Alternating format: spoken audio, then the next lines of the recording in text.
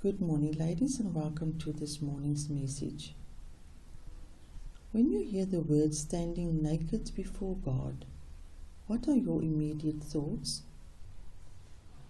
Well, God knew us when we were conceived in our mother's womb, and so we were actually physically naked before Him. The Bible even says that we will go out of this world naked.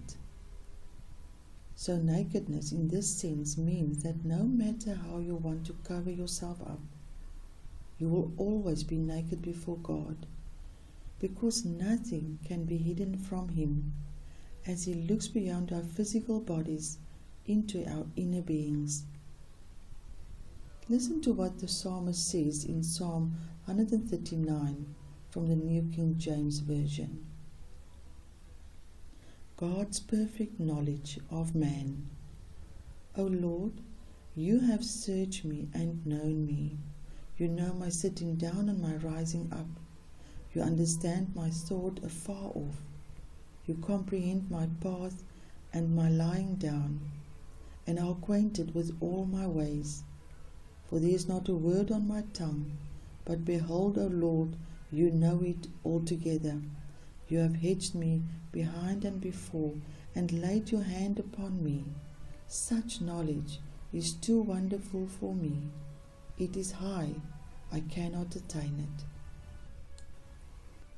We cannot please God with our human bodies, as we all have sinful flesh, according to Galatians 5, verse 19 to 21, and an inherent nature to disobey and sin against God. We therefore need to confess our sins on a daily basis. So when God looks at us, He sees our emotions, our attitudes, our intentions. In other words, He looks into our souls. He does not see the fancy clothes or makeup that we have on. Neither is He impressed by the repetition of words in our prayers, as nothing we do can change His mind to love us more or less. He will still love you the same. Yet He is impressed by your obedience in keeping His commandments and showing others His unfailing love for mankind.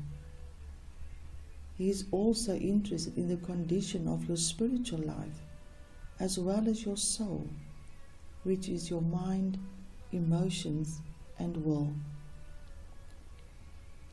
We as human beings still have the tendency, like Adam and Eve, thinking that we could hide our sins from God by denying our wrongdoings or covering them up with some ridiculous story or defense, just to find out at the end that God knew what we were going to do long before we have actually done it. That is where grace comes in, for if it was not for grace, we would never have had the opportunity to go to God and ask for forgiveness. This was all made possible by the price that was paid on the cross. So when you pray, you need not have a vain repetition of words, describing and trying to explain yourself to God, and even sometimes telling Him what to do. Just acknowledge, confess, and repent of your sins and wrongdoings, and He will forgive you instantaneously.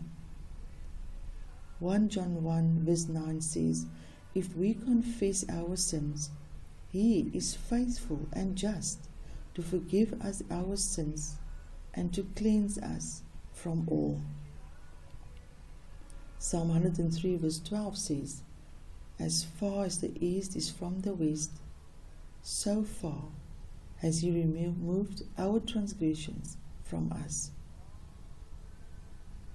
I wish to encourage you to take off your masks today.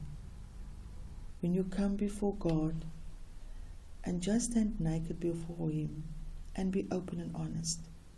He knows everything about you, your past, your present, and your future.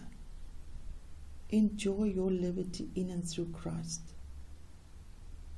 Matthew 28 verse 20 says, I am with you. And these are the famous words of Jesus Christ before he ascended to heaven.